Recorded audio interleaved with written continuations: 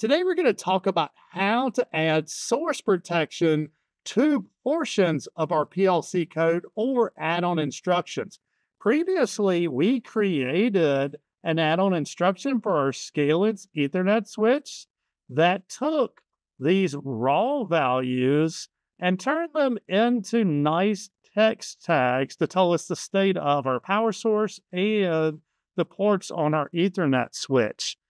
And the next question you usually ask me is, well, how can I source protect this? That way I can share it with others.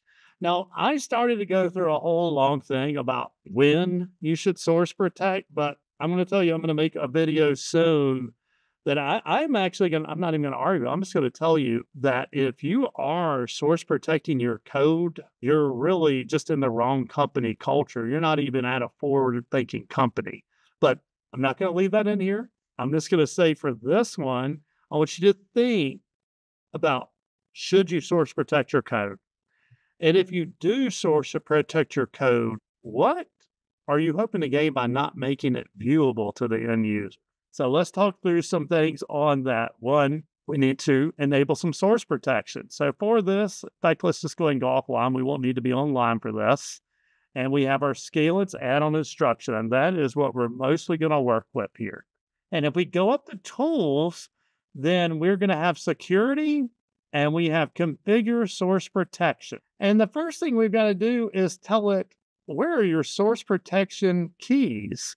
And so we're going to click source key configuration. And notice it says does not exist. So we have to have a source key provider if we're going to do this type of protection. So we're going to specify, and I'm going to leave it at its default of just documents. And we're going to click OK. And it's going to say source key file does not exist. Create a new. And yes. And it's that simple to create a source key. Now, once you create this source key, you're going to need to keep those keys backed up somewhere.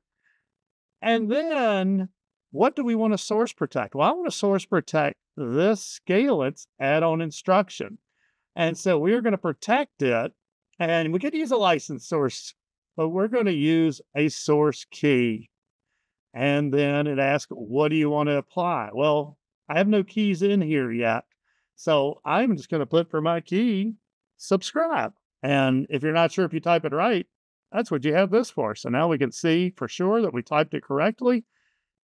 And this will be to YouTube. So hopefully that gives you a subtle hint to subscribe to my YouTube channel. Notice this box is not checked. Let's leave it just like this because this is what a lot of people do. And I would love to think they do it because they don't realize that this box is available. So we're going to click OK to that and we're done.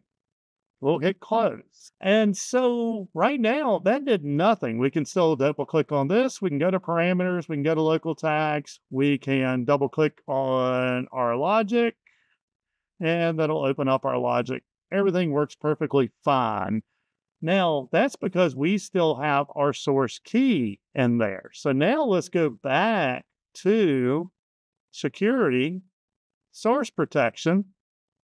And down here on our source key, I'm going to change my location of the source key.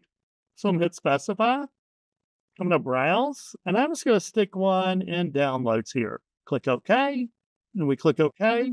All right, and mainly, you see right now, source protection, these say unprotected, this says to YouTube, and its Scalance is inside of it. So when I create this, and then we click close, now all of a sudden it says unknown protection. And if you notice at that moment, our little arrow by here in our logic went away. So now if we go close on this, and we try to open up our Scalance instruction, it's going to say source not available.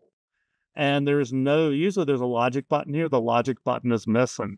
And if we go over here to our main routine and we try to look into this, we're going to see that it's grayed out. We can't even get into this thing now.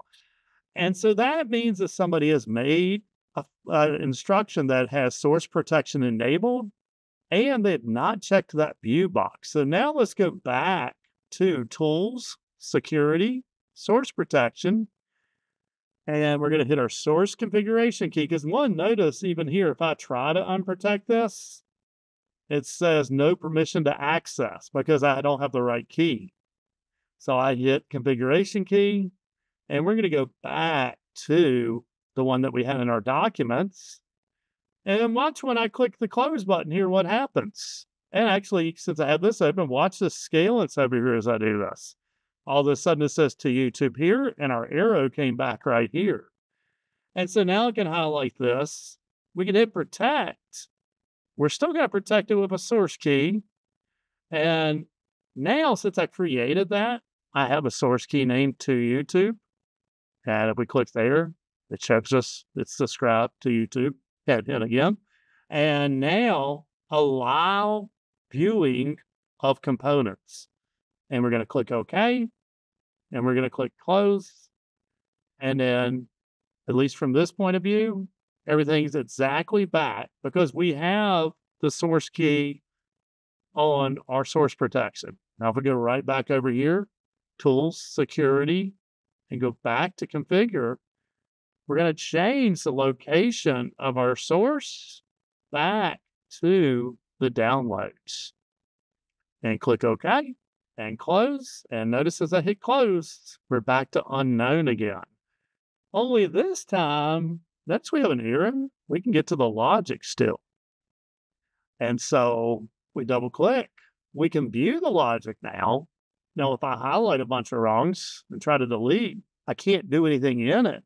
But now we've made one where people can still download our instruction.